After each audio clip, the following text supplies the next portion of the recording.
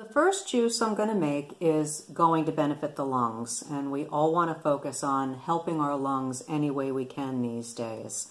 So I've brought together a bunch of green stuff, which is, I love a nice green juice. It's very alkalizing anyway, and an alkaline diet is very good for fighting off any kind of a virus.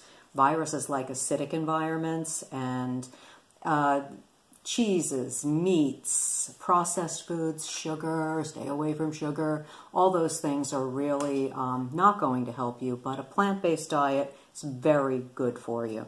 So I have here, garlic is the most important. Garlic is just a powerhouse. You should have garlic every day.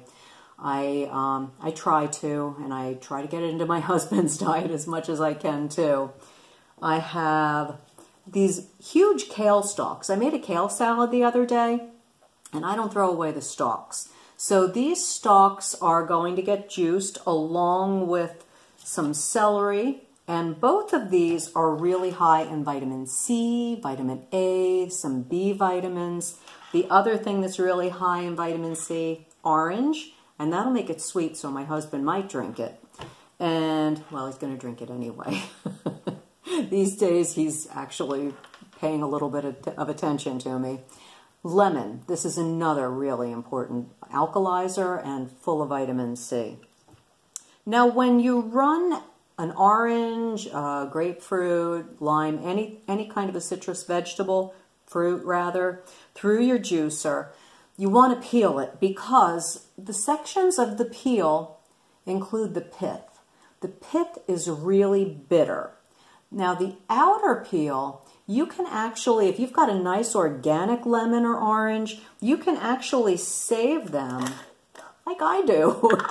There's either some nice limoncello in my future, or I might grate this, or I might just freeze it and wait until I'm inspired to make a lemon cake or something like that.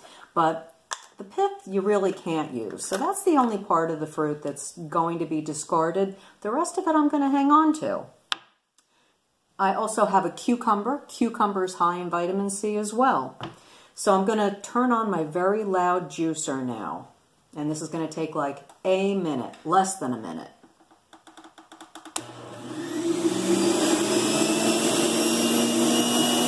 I'll let you see this.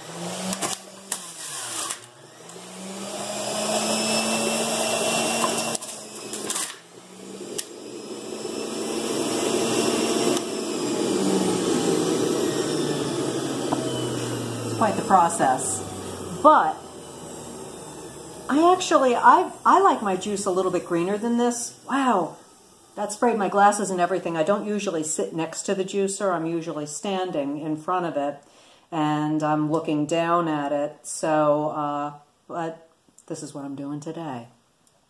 So this is what that juice looks like.